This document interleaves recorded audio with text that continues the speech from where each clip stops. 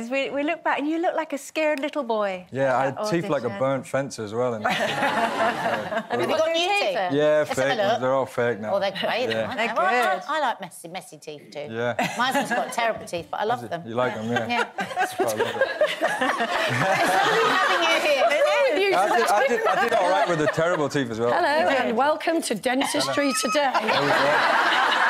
You actually find interviews quite difficult, don't you? You get a bit nervous about it. Yeah, I have a bit of social anxiety with that sort of stuff. Yeah. But you can stand on a stage and yeah, play the guitar. It's weird. Like from a young age, I've always had that like nervous energy about me, and music just focuses my mind, and I just feel like I can be in the moment when I'm doing music, but otherwise But you lose yourself. Yeah, does it stop? Do the nerves stop the minute you get out there? Absolutely, yeah. I'm just like, I'm a different character altogether. That's where my personality comes across, like... Is it because you hate being yourself? Because you're here now, you have to be yourself. Yeah, as I get older, I become more comfortable in my skin. Like, you know, I think when you get older, you sort of... You appreciate the construct of time a little bit more. You think, why am I wasting time, like, worrying about things that I But also can't you control? realise it's OK to be yourself. Exactly, It's perfectly brilliant to be Can't have your own teeth, but you yourself. Myself, yeah. You kind of had a bit of a rough time, James, since that footage that we saw there, because you kind of went from... There were periods in your childhood where you were kind of literally on the poverty line, and then suddenly there was this fame and there was... You know, presumably a bit of fortune along with that. Yeah. That must have been really difficult to cope with. It was, because although I had a dream to be, you know, a successful musician or an artist, nothing can really prepare you for the level of scrutiny, and, you know, people judge you on your character and the way you look and fame, and, you know, you can't go to the corner shop without, you know, people tapping you on the shoulder and things like that. So I wasn't prepared for that. That was a weird thing for me.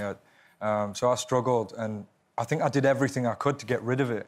And then when it was gone, I was like, well, my purpose is gone now. And that, you know, that thing of needing a purpose was gone, and that was quite scary. When you say you wanted to get rid of it, you were kind of self-medicating, Self-medicating, yeah. I was just kind of running away from it, because I didn't like myself at all at that point. Not one little bit. But what's so interesting as well is, you know, anybody who has to overcome any difficulty, which is something that we've all of us, actually, everyone, you at home, everybody here, we've all had our moments of sort of darkness.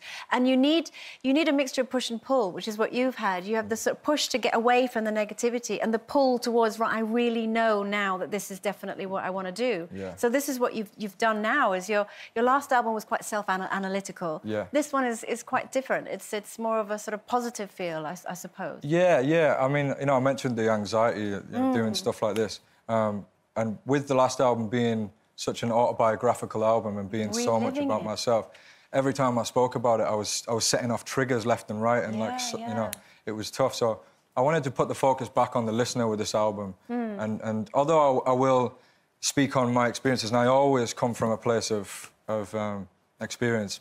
Yeah. But, yeah, I think seeing the success of my song, Say You Won't Let Go, being a relatable song, it wasn't necessarily a reflection of my life. I don't have kids, I'm not married, but I talk about those things, and I use my imagination in that song. But you sing with real emotion and pain, actually, if you don't mind. Thank you very much.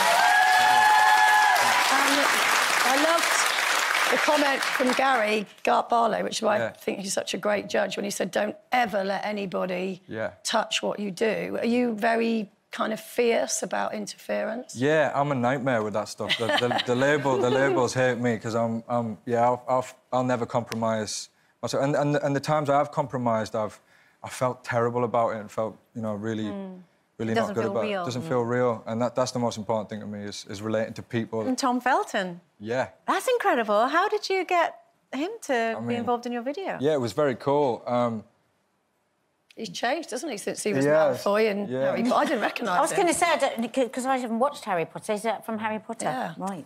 Yeah, it was either going to be me playing the lead role in the video. Why didn't you, though?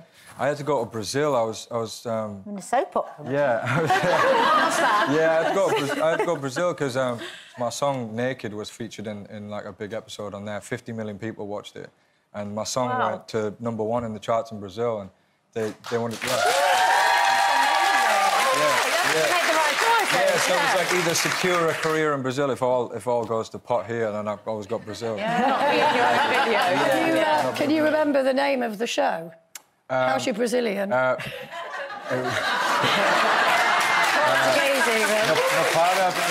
O tempo na para. There we go. Whatever. It means time doesn't stop. That's true. It's true. So this is the single "Empty Space" is from an album which is not coming out until like next March or something. Probably is that March, right? yeah, probably March. And what's that called?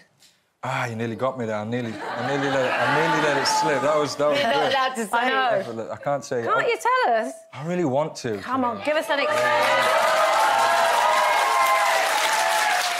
said you can't tell us.